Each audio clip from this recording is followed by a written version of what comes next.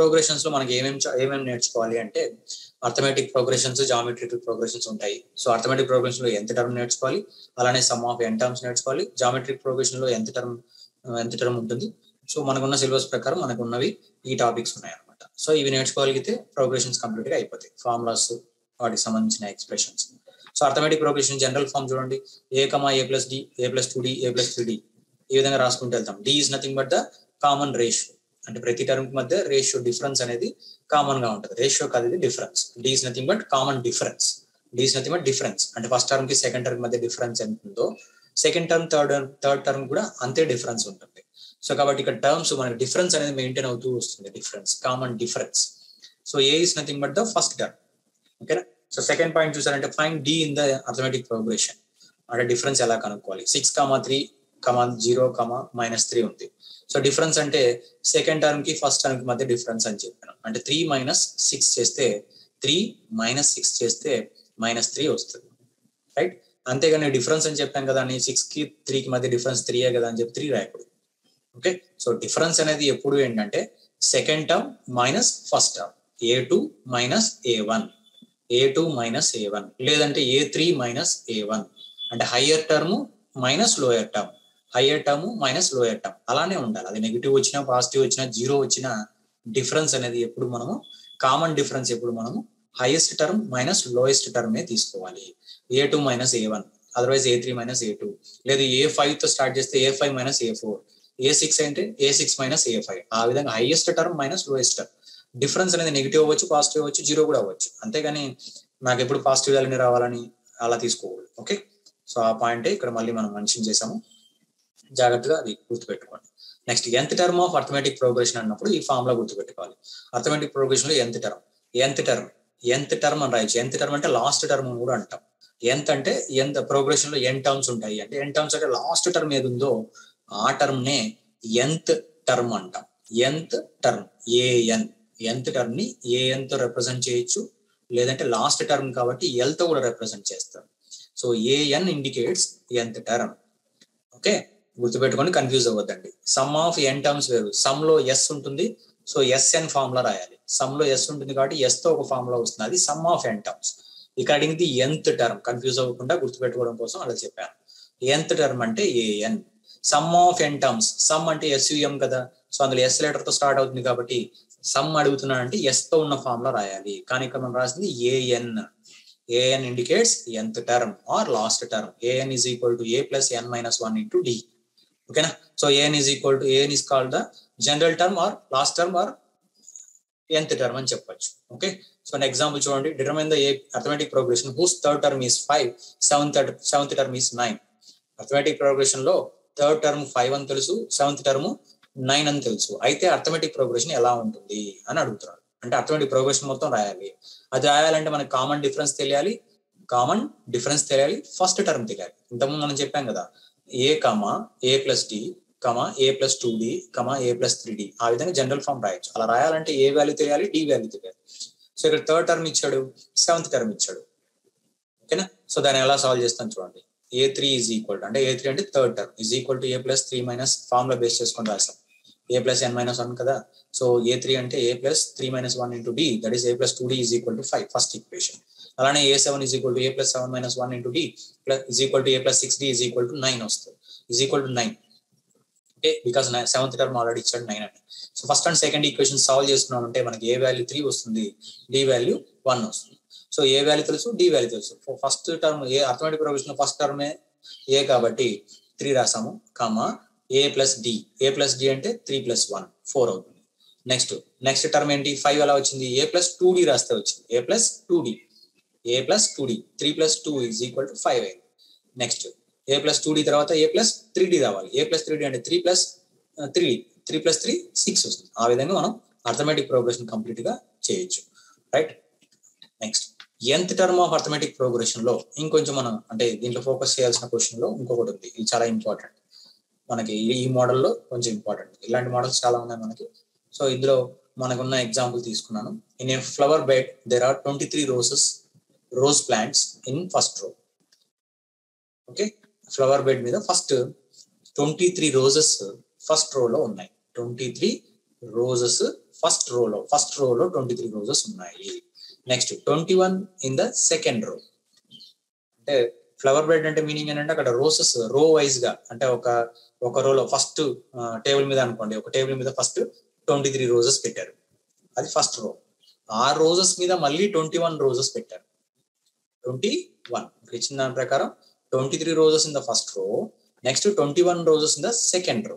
కాబట్టి first 23 roses ఉన్నాయి, next 21 roses ఉన్నాయి సెకండ్ రోలో, అంటే దాని మీద 21 రోజెస్ పెట్టారు. ఆ 21 రోజెస్ మీద మళ్ళీ 19 రోజెస్ పెట్టారు, 19 రోజెస్ అలా పెట్టుకుంటూ వెళ్ళారు. అంటే తగ్గుతూ వస్తున్నాయి కదా, ఫస్ట్ 23 ఉంది, మళ్ళీ 21 ఉంది, మళ్ళీ 19 ఉంది, సో అలా తగ్గుతూ వస్తున్నాయి. There are 5 rose plants in the last రో. అంటే అలా పెట్టుకుంటూ వెళ్ళినప్పుడు లాస్ట్ అంటే పైకి వచ్చేసరికి మనకి ఎన్ని రోజెస్ పెట్టారంటే 5 రోజెస్ పెట్టారు.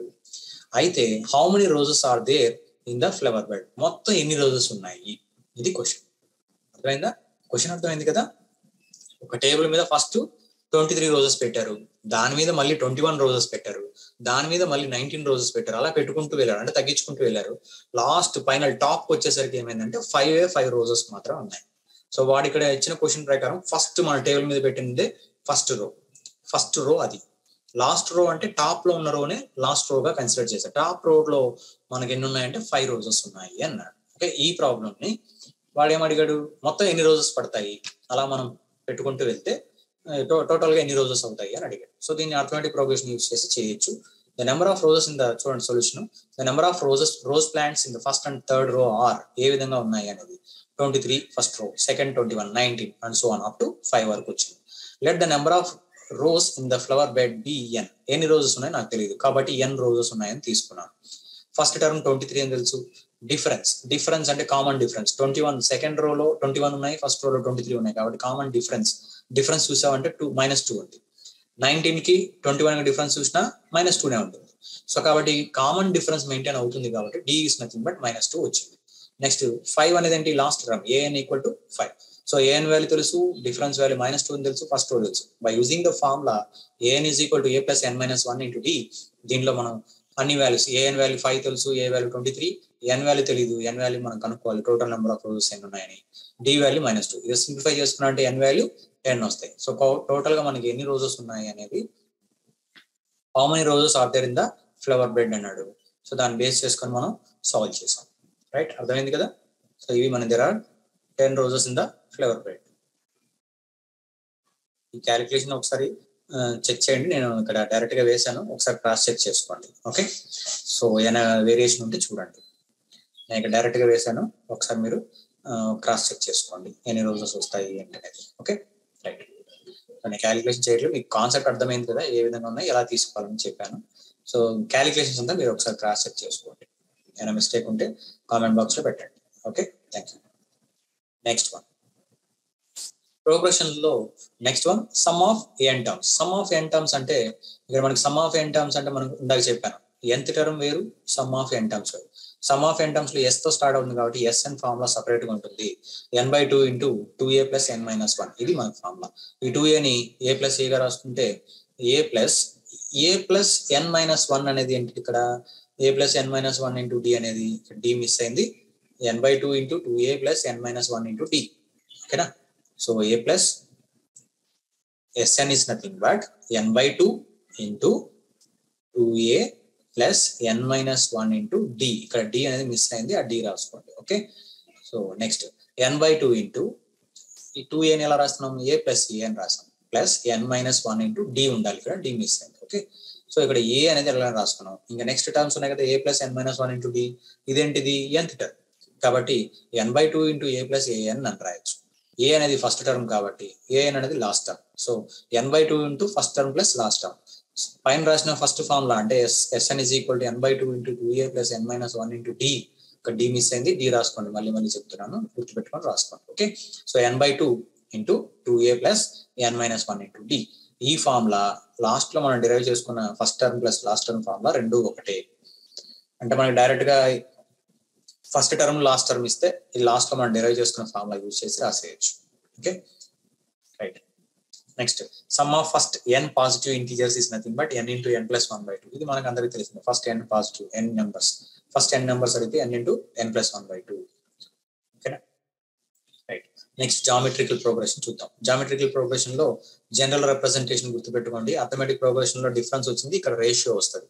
So a, ar square up to infinite ఇక్కడ ఇచ్చింది is called general form of geometric progression. For example first term a equal to 256 ఉంది. కామన్ రేషియో r అనేది కామన్ రేషియో అని చెప్పాను. సో ఇక్కడ రేషియో అన్నప్పుడు మళ్ళీ ఇక్కడ రేషియో చేయాలి. ఇంత ముందు డిఫరెన్స్ కాదు, ఇక్కడ రేషియో అన్నప్పుడు ఎలా తీసుకోవాలి? a2 by a1 రాస్తేనే రేషియో వస్తుంది. a2 అంటే ar బై ఫస్ట్ a1 అంటే a క్యాన్సిల్ అయితే r మిగులుతుంది. కాబట్టి a2 by a1 అనేది కామన్ రేషియోగా రాసుకోవాలి. a2 by a1 లేదు, a3 by a2 లేదు, a4 by a3 అంటే హైయెస్ట్ బై లీస్ట్. డిఫరెన్స్ కాదు, ఇక్కడ ratio, common ratio. a3 by a2, a4 by a3, a5 by a4 అలా రాసుకుంటూ కావాలి. Okay, so a equal to for example a equal to 256, r equal to common ratio -1/2 అయితే general form ఎలా ఉంటుంది అనేది ఇక్కడ రాస్తున్నాం. 256 అలానే ఉంది. 256 కి ar కదా రాయాల్సింది. సో 256 ఇంటూ r రాశాను.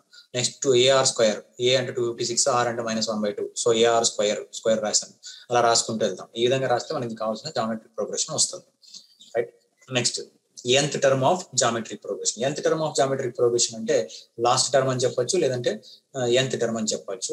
ఇందాకే కూడా చెప్పాం, ఏపీలో కూడా చెప్పాం. ఏపీ అథమెటిక్ ప్రోగ్రెషన్ లోను సేమ్ అదిలా అని చెప్పాం. So an equal to a into r power n minus. Progressions లో మనకి next one nth term of geometric progression. nth term of geometric progression లో nth term or last term or you can say common ratio కాదు, nth term or last term అని చెప్పొచ్చు. ఇందులో మనకు కావాల్సిన main data ఏంటంటే ఫస్ట్ టర్మ్ కావాలి, అలానే r అంటే కామన్ రేషియో కావాలి. సో ఈ రెండు డేటా మన దగ్గర ఉంటే we can find out last term or nth term. nth term an is equal to a into r power n minus 1, a into r power n minus 1. So nth term of geometric progression adite an is equal to a into r power n minus 1. A is the first term, r is the common ratio. Okay na? So total number of terms ఎన్ని ఉన్నాయి అనేది base చేసుకొని n minus 1 అనేది రాస్తాం. So ఒక example చూడండి. In geometric progression third term is 24, sixth term is 192. Then find 10th term అన్నాడు. 10th term కావాలి geometric progression లో అన్నాడు. థర్డ్ టర్మ్ ఆల్రెడీ ఇచ్చాడు. Third term is a3 is equal to a into r square. Because third term అన్నాడు కాబట్టి n minus 1 అంటే r square వస్తుంది. So ar square is equal to 24. Next sixth term అన్నాడు. Sixth term అంటే a into r power 5. a into r power 5 అంటే వాడు already question లో ఇచ్చాడు సిక్స్త్ టర్మ్ కాబట్టి a ఇంటూ r పవర్ 5 వస్తుంది. That is equal to 190. ఇక్కడ 192 ఉంది, ఇక్కడ 195 ఉంది. సో క్వశ్చన్ లో మనకి 192 కాదు 195, బికాస్ క్యాలిక్యులేషన్ అంతా 195 బేస్ చేసుకొని చేసాం కాబట్టి. So 195 question. ఓకేనా? So sixth term is 195, a into r power 5. Third term is a into r square is equal to 24. So ఇక్కడ మనకి రేషియో ఫైండ్ అవుట్ చేయాలి కాబట్టి equation 2 dividing with equation 1. So we will get r cube is equal to 8. That is r equal to 2. r equal to 2. So r value తెలుసు కాబట్టి 10th term కావాలంటే a10 is equal to, that is nth term or 10th term అడిగాడు కాబట్టి a10 is equal to a into r power 9. a value 6 అని తెలుసు first term మనకి. Okay, next అంటే ఇప్పుడు మనం ఎలా తెలిసింది ఏ వాల్యూ 6 అని? ఆర్ వాల్యూ వచ్చింది కదా, వచ్చిన ఆర్ వాల్యూని ఫస్ట్ ఈక్వేషన్ లో ఆర్ సెకండ్ ఈక్వేషన్ లో కానీ సబ్స్టిట్యూట్ చేశారంటే will get a equal to 6. So 6 into are value 2 అని తెలుసు, 2 power 9. So by solving this will get 3072 is the answer. So ఇది ప్రోగ్రెషన్ లో ఉన్న nth టర్మ్ సంబంధించిన ఫార్ములా అండ్ ఆల్సో దాని యొక్క ఎగ్జాంపుల్ ఎలా ఉంటుంది అనేది. రైట్, నెక్స్ట్ చాప్టర్ మనకి 11th chapter. This the last chapter in this video.